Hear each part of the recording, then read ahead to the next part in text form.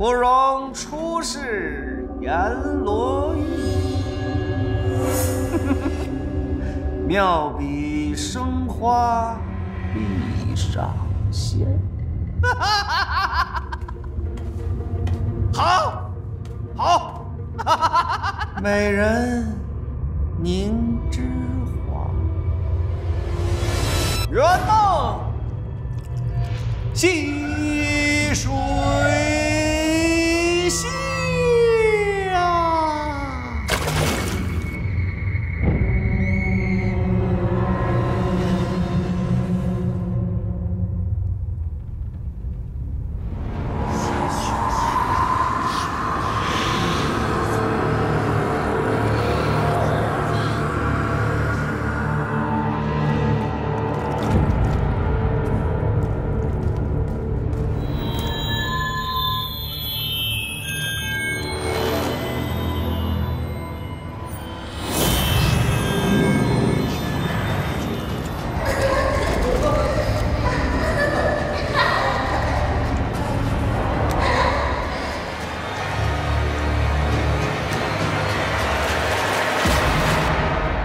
此案应是模仿犯罪，何以见得？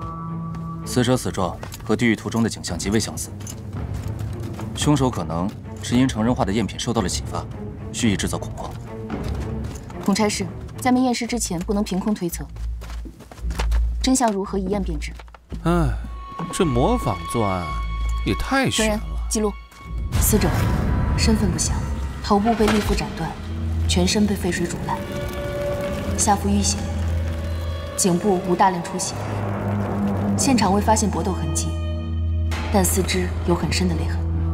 这里不是第一案发现场，尸体并未完全僵硬，且没有明显尸斑，说明死亡时间未到12时辰。四肢勒痕、湿疹、腋下淤血，说明死者生前曾被长期囚禁虐待。姐，哎，这柴太碎了，不像有力之人所劈啊！案发要地，你来干什么？ 啊，我想我姐了，我过来看看她，问问她中午吃什么。你乱画什么呢？还没画呢。哎，大人，要不我画画您吧？你看您这眉清目秀的。不闹，红函馆的事还不长记性。哎，姐，孔差事，那缸里的水有一股很特别的味道，我看应该是药。好，孔差事，帮我把尸体和尸水带回官署，我要进一步勘验。好。王大人，白姐姐，不好了，出事了，出事了！出什么事了？这么慌张？ 王大人，官署的画师李柏在家被煮死了。什么？庙里有个女人被煮了，被煮了，死相极惨。哎呀，官署的画师啊，李柏也被煮了。说出这事儿跟地狱图有关，连环杀人，还要做，可都去验尸了。死者官署画师李柏，死状全身全躯，身体由外至内烧至焦化，并附着了某种药粉，胃内有千日红残留，颈部 同样被利器斩断。目前2具尸体均未发现头颅，推测这2起案件系同一个凶手所为。等等，姐，为什么人被煮了，头还没了呢？白仵作你所下的判断，和孔老大说的完全一致。这是有预谋的连环杀人案。这2起案件的死者虽然同样是被煮，可庙里女子是死后被煮，李柏则是活活被煮死的。 这死的也太惨了！我昨日还在桑榆先生的画室看到他。哎，可是这么高的温度，这浴桶怎么会完好无损呢？还有啊，这砍下女尸的头是为了隐藏线索。可李柏我们都认识啊，这么做又是何必呢？这些问题我目前也没有答案。哎呀，哎姐，这酒味太怪了。 是有些不同寻常。等等，红菇酒铺。恭喜啊！恭喜张大人！恭喜张大人！恭喜张大人！恭喜张大人！百年好合！谢谢啊！谢谢大家，谢谢，谢谢大家捧场。哎呀，漂亮吧？新郎官儿，恭喜恭喜！快，爱情！张大人恭喜啊！人都到齐。张大人恭喜！恭喜恭喜啊！谢谢大家，谢谢大家。今天是我商兰和红姑大喜的日子，一会儿大家进来喝口喜酒，不醉不归。好。谢谢大家，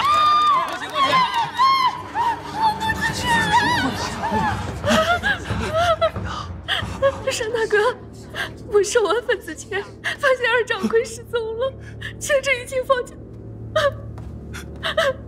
红姑，一日三命，一个剪刀自裁2起连环案件，就连官署里的画师李柏也在这时候死于非命，搞得人心惶惶，让本官的脸往哪儿搁呀？事发突然，我们正在想尽一切办法急速查办。急速查办？现在有结果了吗？凶手是谁？连环作案到底是为什么？对了，我今天跟红姑说李柏被煮死的事儿，他就念念叨叨说什么状元图，说不能连累您，没想到他就……尚兰呢？尚兰干什么去了？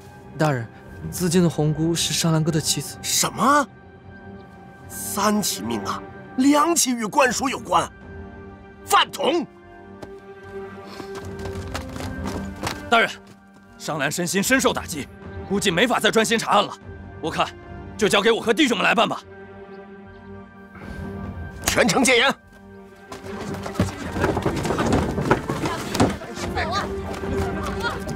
这接连发生的案件打破了红泥镇的平静，一时谣言四起，草木皆兵。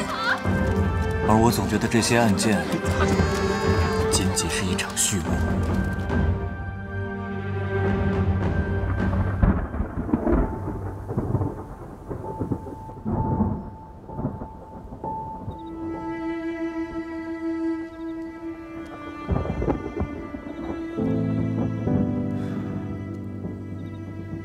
尚大哥，红姑自尽前穿着喜服，说明她很向往和尚大哥结婚的。即便自尽了，还把自己打扮成新娘。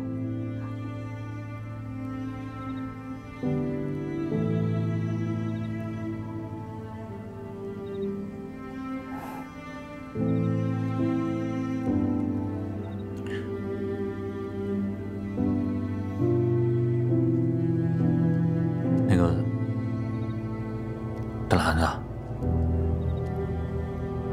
你要是心里不痛快，就随时和弟兄们聊聊，我们都尽力的帮帮忙。田大嫂，听说你是红姑的闺中密友，又是第一个发现红姑自尽的人。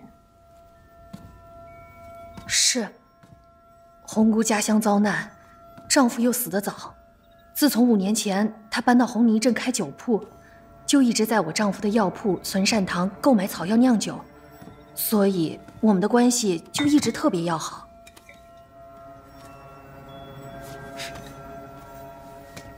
哎，等等，田大嫂，你刚才说这千日红是药酒？那缸里的水有一股很特别的味道。姐，我说那天味儿怎么那么怪，你记得吗？你看，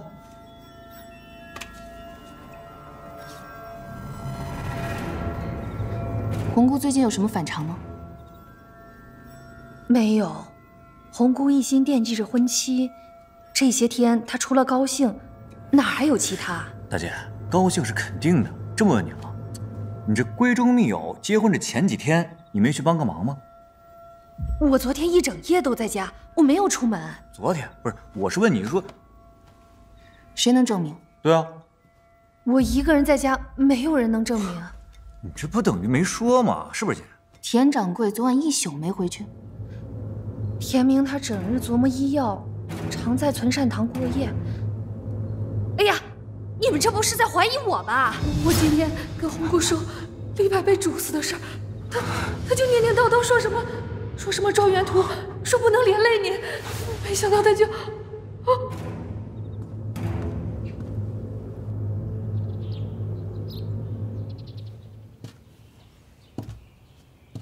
这幅画，你们怎么看呀？这幅画乍看挺粗糙，但是画画的人功力一定十分深厚，而且应该来自于西域。你看，这个纸张里面掺着动物的毛发，所以柔中带韧。而颜色呢，也是矿物着色。你要说这画不是一个大师画的，这我还真不信。还算你有点眼力。不过呀，你只看到了表象，里面的本质却没看明白。你们看啊，这张画纸张价格不菲，画工精妙卓绝，但是这画上的落款墨迹较新，格格不入。你就不想想，画的费尽心思，又狗尾续貂是为什么呀？所以这画跟红姑有什么关系啊？是不是红姑想要暗示我们什么？为师倒是可以调查一下。啊？好了，师傅。啊。在外面要注意身体啊。在家看好成儿，别让他闯祸。放心吧，师傅。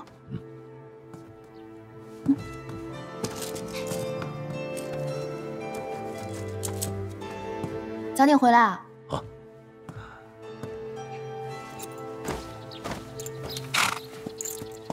师傅，跟师贤问个好啊。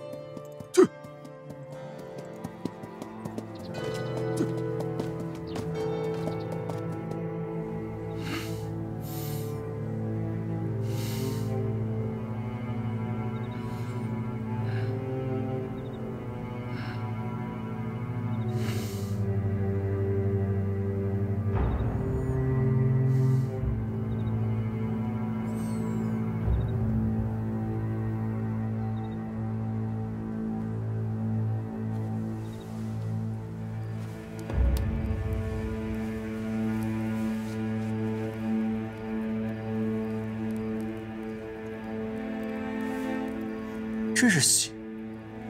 哎姐，这酒怎么有血腥味啊？这庙里的女尸骨质洁白，没有中毒迹象，那为什么还要煮它呢？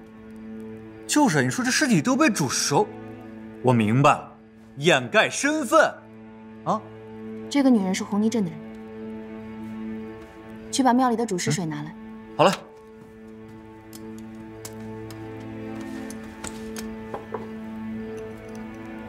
别急。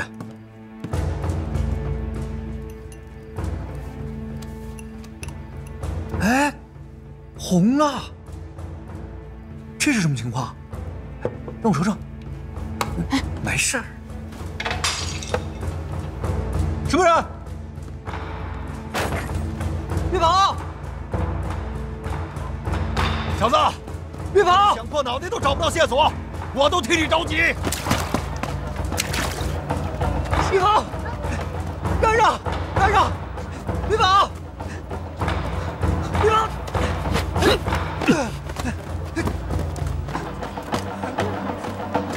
这贼人跑哪儿去了？小子，喂，别跑！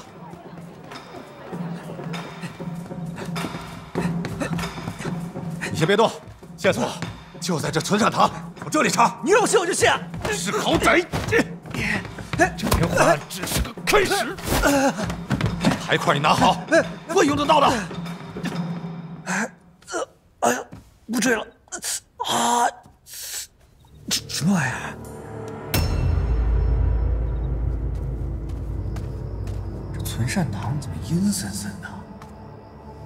你这贼人，等我抓到你们，定让你磕头赔罪。还挺疼。哎，这存善堂不就是田大嫂丈夫田明开的吗？怎么还有股腥臭？三更半夜到我存善堂后院做什么？我回家路过，肚子疼，绷不住了，来借个厕所啊！哎，对了，晚饭就是跟你们田老板一块吃的。哎呀，不行了，哎，我先走了，你看看他有没有事啊？等等，你认识田明？啊，好兄弟。我就是是。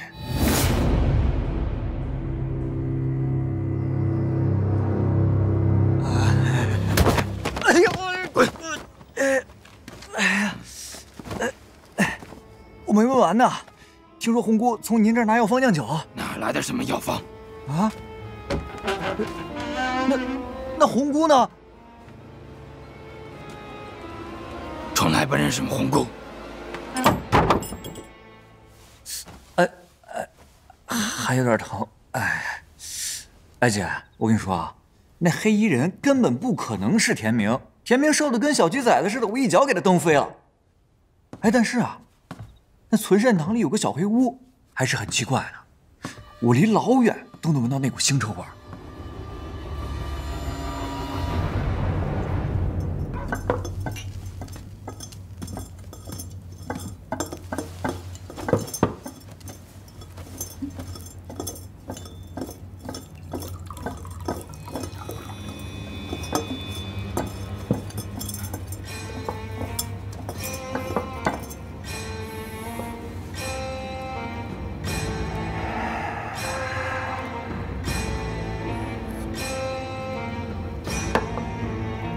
什么酒？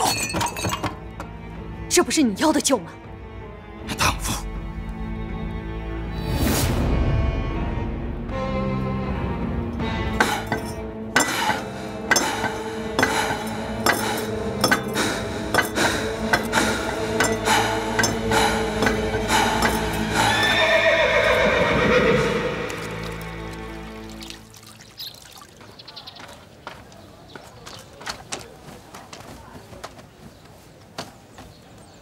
白姑娘，我真的什么都不知道，你就别问我了。你是红姑最好的朋友，我只能问你。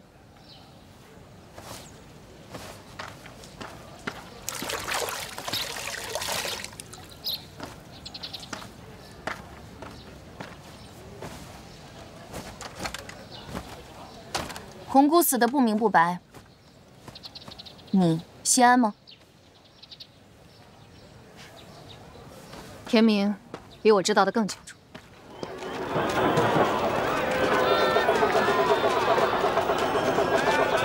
咱这个时候来存善堂能查出什么呀？官署查案总不能闯空门吧？他真有见不得光的东西，能大白天给你看？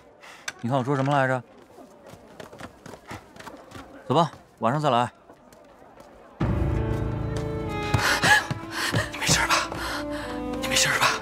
我不是故意打你的。你为什么这么看着我？为什么在看着我？你为什么这么看我？为什么都看着我？成天给我装洋酒，你是不是觉得我不行？我问你啊，今天是不是有人来找我了？是有人来找你。谁来找我了？但是我什么都没说。不许说，不许说！我跟你说啊，我做的一切都是为了我们好，为了我们好，你知不知道？看着我，看着我，你千万别逼我，你别逼我，别逼我！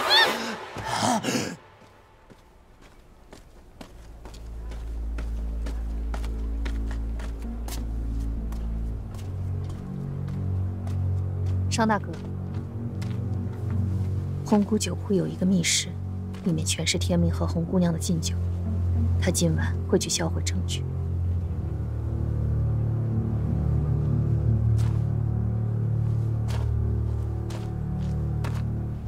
千万别说我说。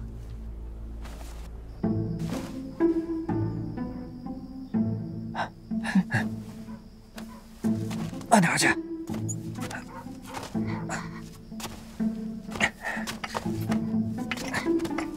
不会撞见天明吧？我让小姨在门口接应，有情况咱就撤。你闻闻这味儿多大啊！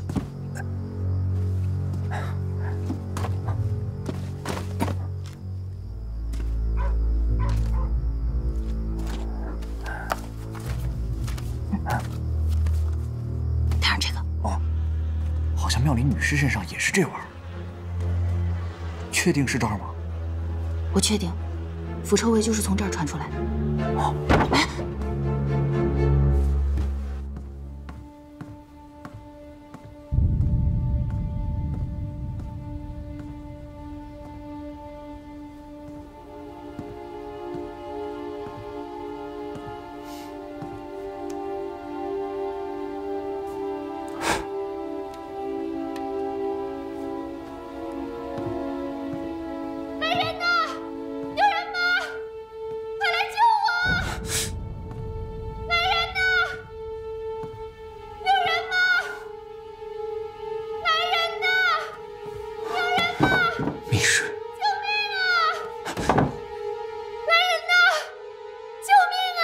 要走？天明被人煮了，快来救我！邵大哥，快来救我！将嫌犯拿下！孔大哥，少兰煮了天明，还要杀我！你拿下！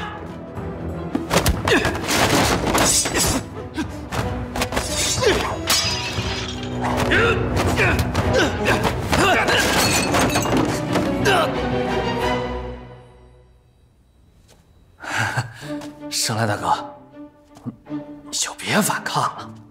今儿弟兄们都在，知道你能打，你就跟我回趟官署吧。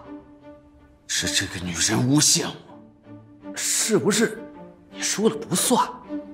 你要真想证明自己的清白，跟我回趟官署啊。再说田明死这儿了，你脱得了干系？回去就回去，我又没杀人。嚯，闯空门还点把火，姐，你比我胆儿还大，真豪杰！要不怎么说你是我姐呢？你话怎么那么多啊？哎，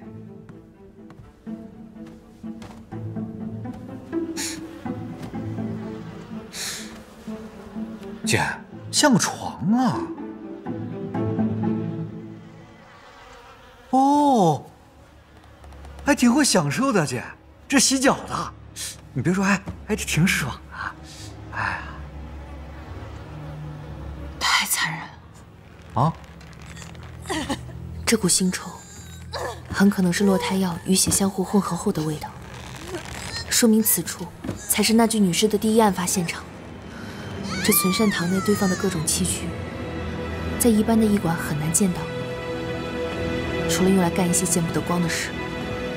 应该不会有其他用处，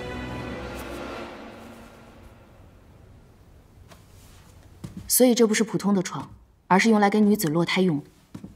女子服下药后，就在这儿进行落胎。这哪是存善堂啊，这简直就是存恶堂嘛！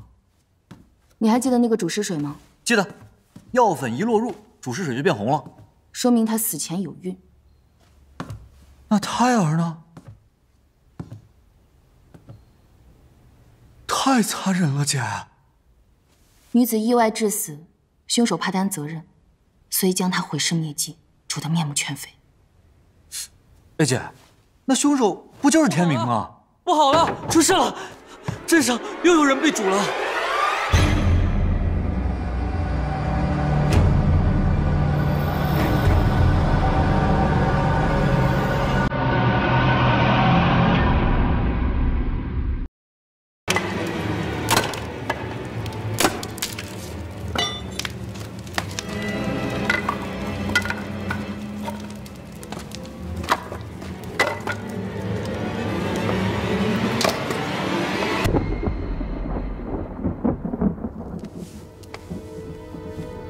白姑娘，差不多得了，别累着自己。这连环案件已经真相大白了，凶手商兰已经被孔老大带回官署了。你说什么呢？哎呀，这耳朵都不好用了，怎么当差呀？案发重地，都别胡闹。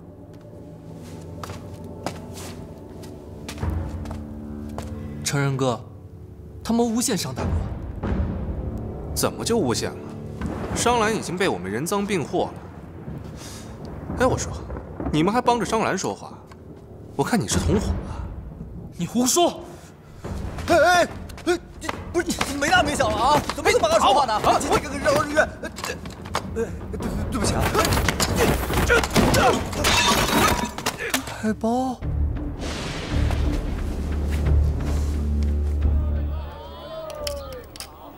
这红姑啊，平日落落大方，没想到竟是个毒妇，胎包酿酒，简直丧尽天良。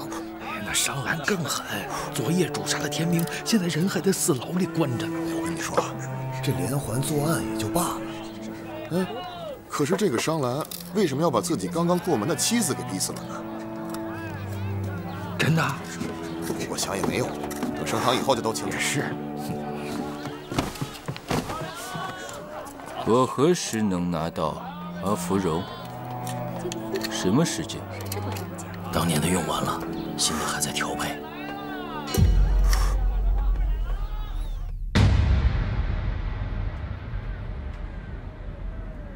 李柏的尸体上有一种与水相溶就会发生燃烧的奇怪药粉，应是千日红里被人动了手脚。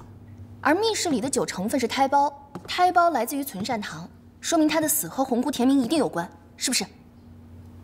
太复杂了。哎姐，你说师傅怎么还不回来？这马上就要开堂了，这大篮子可怎么办呀？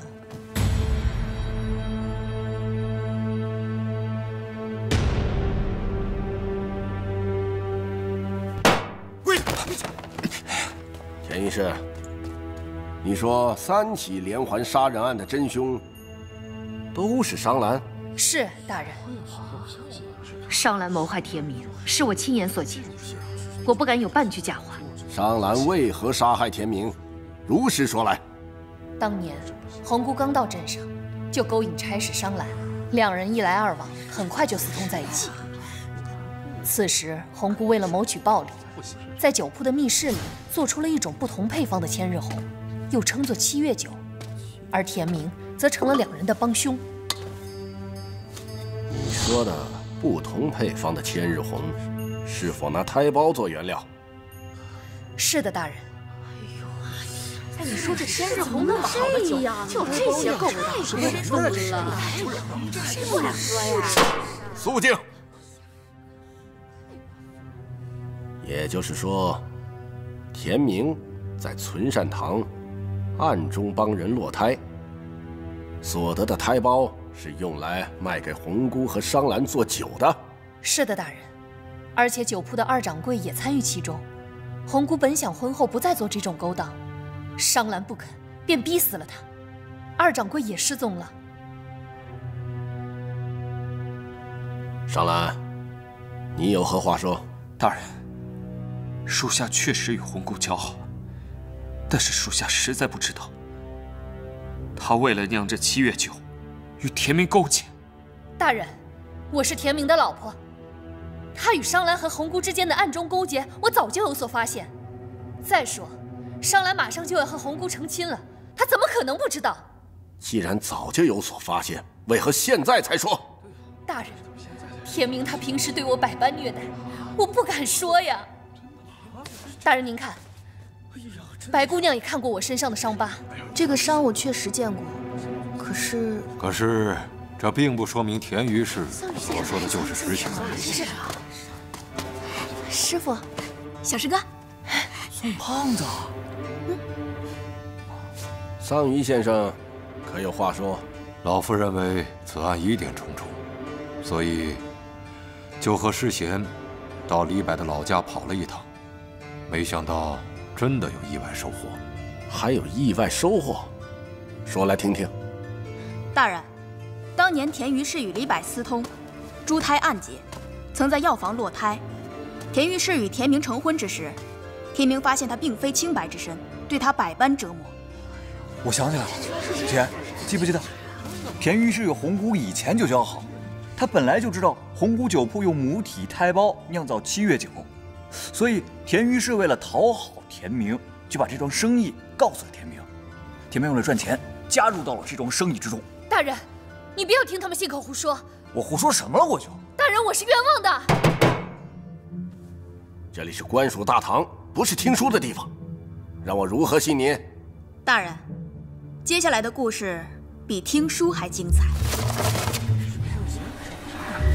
哎呀，不堪入目！ 哎，你当我这什么地方？赶紧拿走！大人，你看那落款。什么？落款？李柏的落款？正是，这是我在李柏老家找到的。当年他和田于氏私通，田于氏被逼退婚，遭族规处置。这幅画就是证据。大人，你不要听他们胡说。 一幅画根本就证明不了什么，大人，我是冤枉的。你冤枉？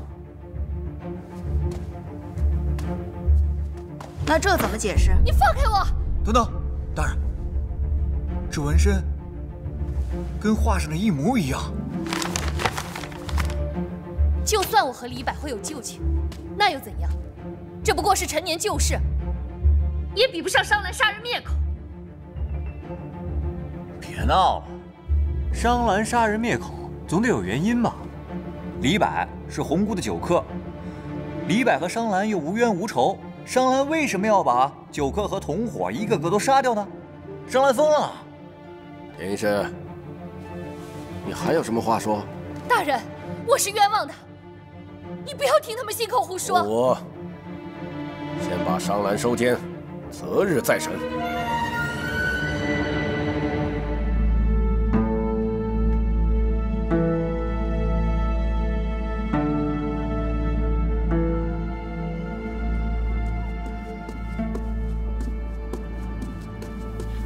大人，据传连环案真凶已经伏法，我们还有带队巡查的必要吗？此等案件，你我调查即可。这个纠缠着我的宋时贤也算是我的师妹，小时候是个胖丫头，老送糖葫芦给我吃，而那时我是整天黏着我师姐。哎，不说了，情感问题比较复杂。田鸡啊，师傅，哦，不就几个糖葫芦，至于吵了时间吗？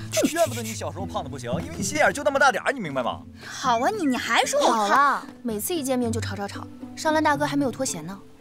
田鸡说的对，虽然我们发现了田于氏和李柏的旧情，但核心是要查明他与连环案的关联。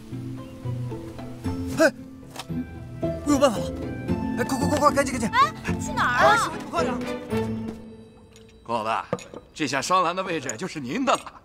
这身在仕途，你就得跟对人，没错，是不是？必须得跟对人。我说了吧？没有，兄弟们，今儿这饭这酒不够就要啊！哎呀，没事儿，我这喝一个。啥意思啊？喝一个。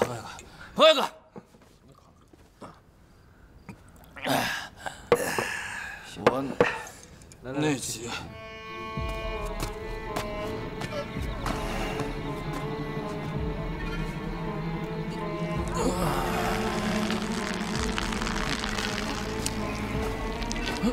干嘛拿着剪刀？你别忘了答应过我是。来了，回去再说。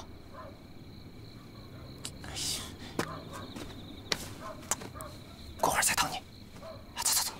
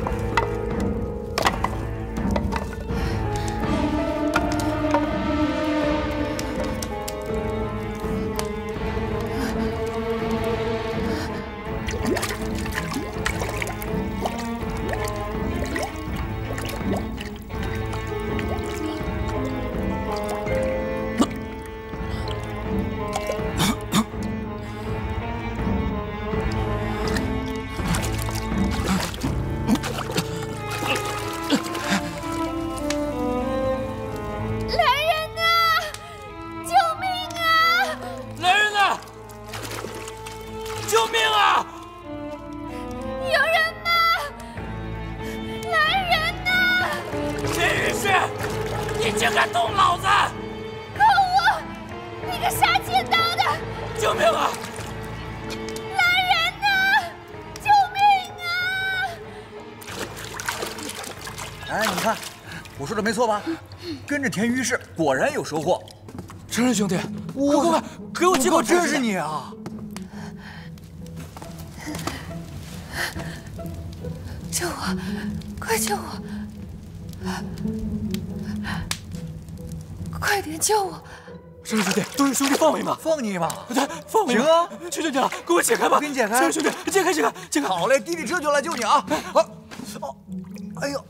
哎呀，不行，憋不住了，承认兄弟，憋不住了，承认兄弟。哎，等，左梦堂，有侧厨吗？憋不住了，快给我！哎，憋不住了。我没有。我哎，不是，你怎么能不带呢？你是女侠。你肯定也没有。等会儿，让我来救你啊！求求你，救救我呀，成人兄弟！成人兄弟！这连环案有好几个凶手。对，这些手法相似的案件一直存在一个误区，就是我们一直以为这是只有一个凶手的连环杀人案。没错，按照死亡时间，第一起连环案的死者应该是庙中的女尸，而女尸是死后被人主尸，其真正的死因是落胎而死。这一点，尸检的结果可以证明。对，这个女尸本来就是意外怀孕，田明在为其落胎的过程中，不慎医死了女子，而田明为了掩盖罪行，就想煮尸灭迹。所以，第一个凶手是田明，其目的是为了毁尸灭迹。田明想着煮尸灭迹之后，一切可以烟消云散，无人知晓，但是却没想到，田于氏早就愤恨有加，找了孔武，一起杀害了田明，并嫁祸给了商兰。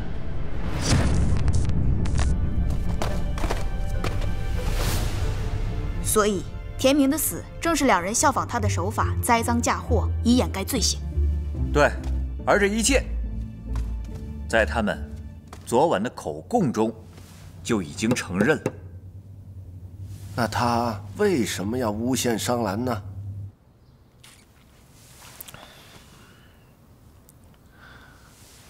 承认这小子看来也并不是一无是处啊。这次要不是他出主意让我们跟踪田于氏，分头绑了孔武进行审问，恐怕咱们也拿不到口供啊。可不是嘛，师傅。所以平时你少骂他点儿，他挺聪明的。你呀，就知道护着他。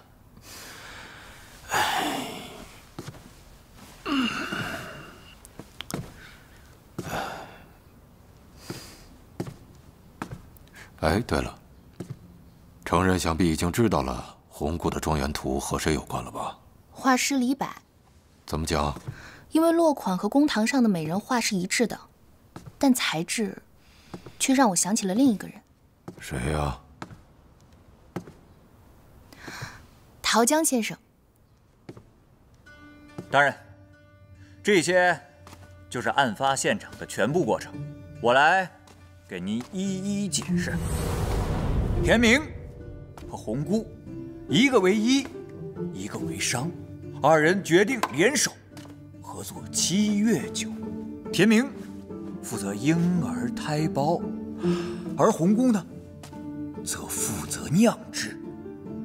二人一起干出了伤天害理的勾当。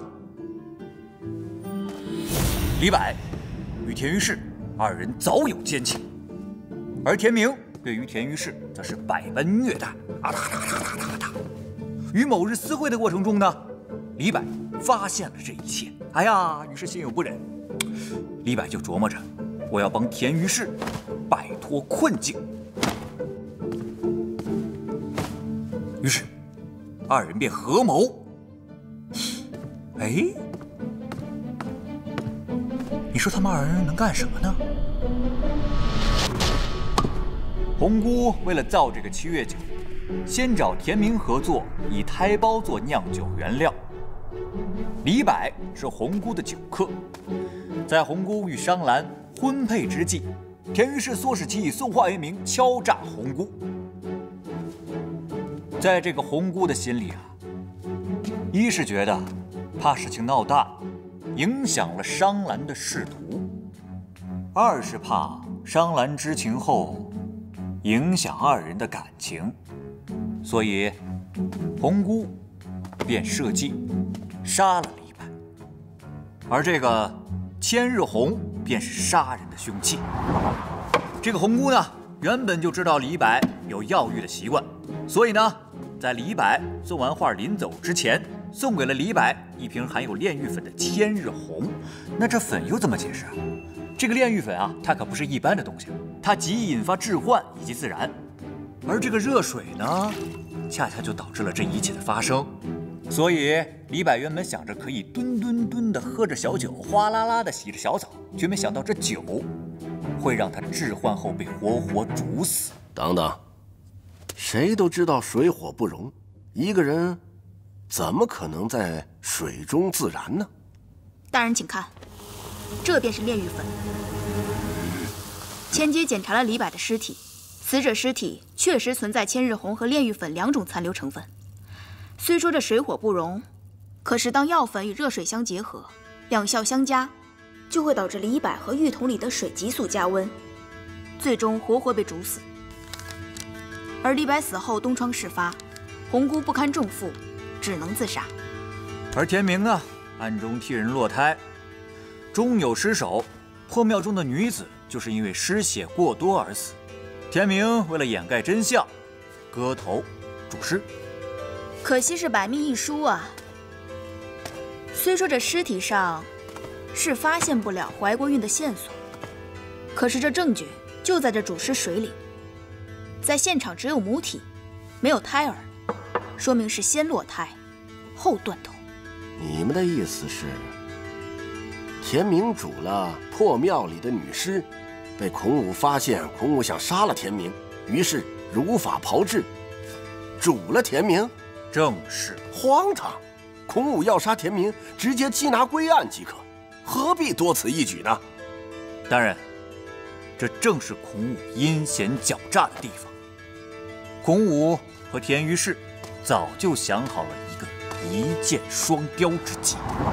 孔武想学着田明毁尸灭迹的办法，一边干掉田明，一边嫁祸于商兰，造成商兰是连环杀手的假象。接着，孔武便找到田于氏，二人合计如何引商兰进入圈套。最后，田于氏涉而引商兰，走入了案发现场。就这样，商兰刚到杀人现场，孔武趁机杀出，田于氏当场指控，好一个天衣无缝啊！大人饶命啊！杀人栽赃都是孔武一个人干的，跟我没有关系啊！大人，大人饶命啊！早知道我就把你和田明一起煮了。大人饶命啊！来人，给我押下去，打入死牢。是。大人，贱人，饶命啊！你这个贱人，滚！大人饶命啊！大人，饶命啊！大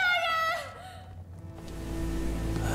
虫儿，哎，师傅，我看你对这办案还挺感兴趣的啊。嗨，徒儿，这只是小试牛刀，遇到真格的还是得看您。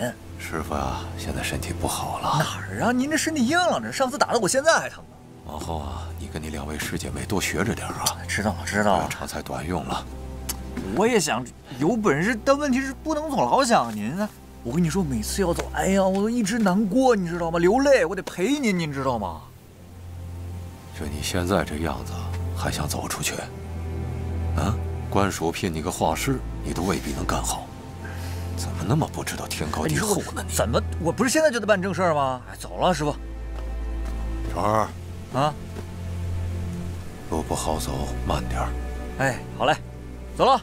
那时我满心为梦想奔走，却不知这条路如此漫长孤寂。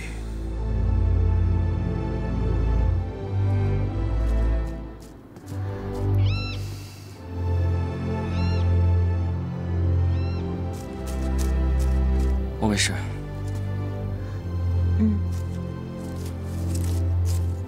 白姑娘，这几天辛苦你了。你回去歇息吧。好。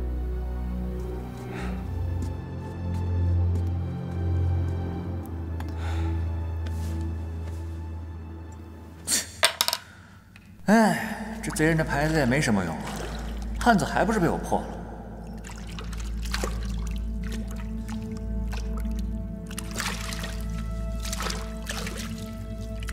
身体由外至内烧至焦化，并附着了某种药粉。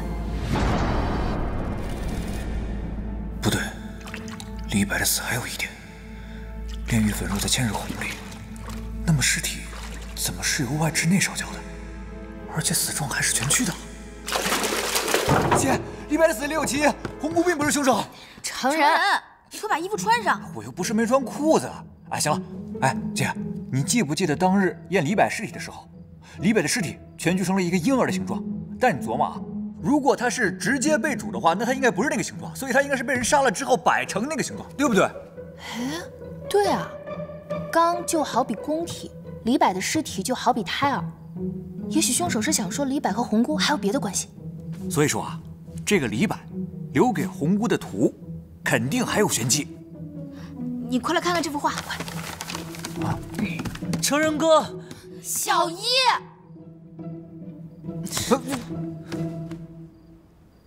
啊，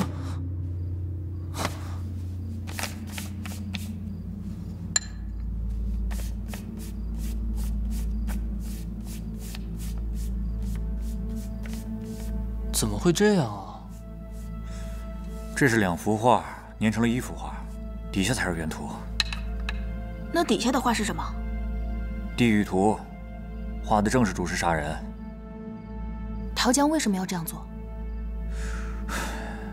不知道啊。牌子呢？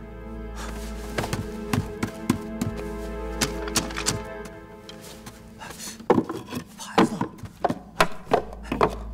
师傅，见我牌子了吗？哎，师傅，你看没看到？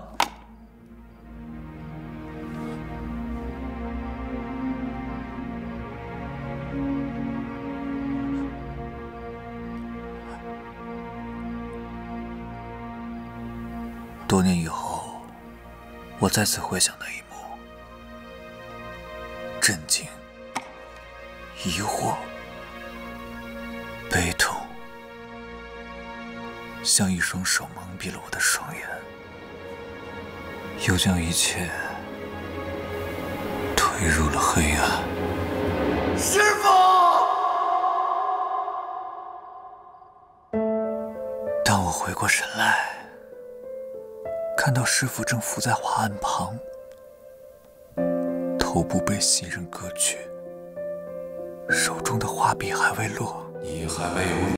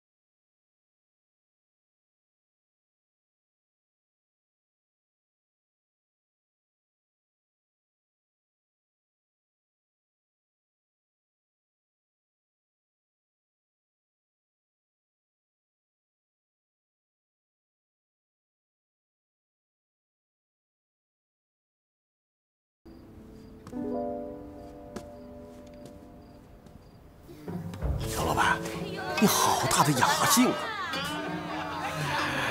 经商也好，做官也好，都不容易。人有多辛苦，就得有多享受。说的轻巧，千日红这事我一直包庇你们。若上面巡查暴露了，到时候我恐怕乌纱不保啊！王大人为官10数载，怎么会连这点底蕴都没有？查就查吧。你知道下来的是谁吗？大理寺丞。同你这么一个偏远的破地方，来一个正6品的官儿，那这事儿有趣了呀，王大人。别一副愁眉苦脸的样子，来，喝一个。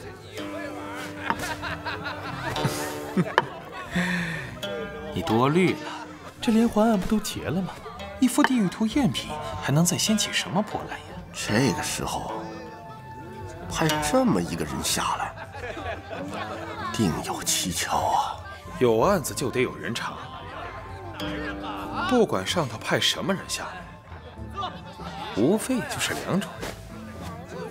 如果他是个蠢人，我们就可以赚他的钱；如果是跟我们一样的聪明人，我们就拉着他一起赚钱，不就行了吗？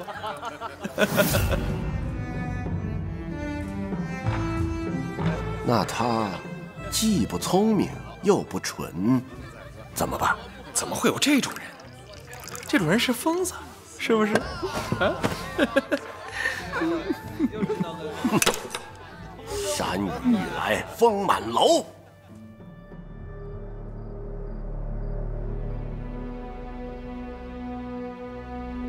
到底是谁杀的师傅？会不会是他？这牌块你拿好。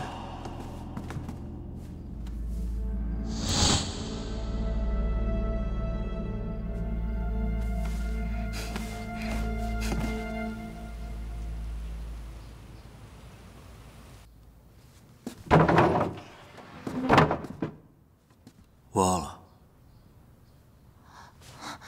我去给你弄吃的。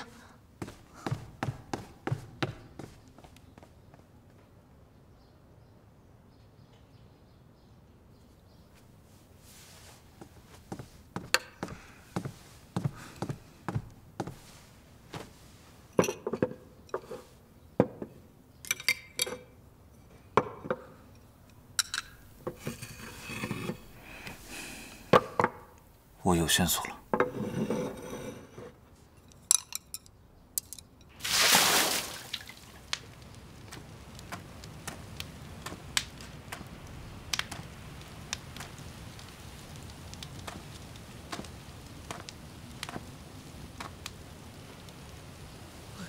杀人了！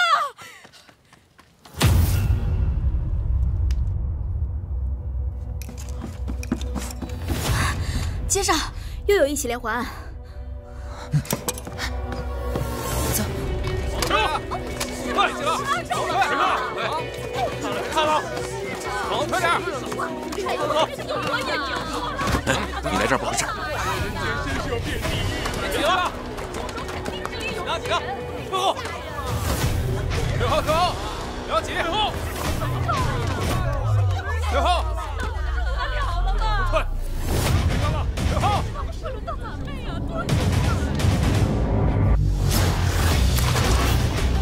连环案只是个开始。太惨了，别想了，接下。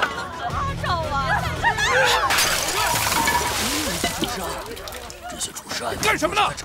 姐，查一下。住手，松开！往后退，别看了，别看了。这不合规矩。验尸就是规矩。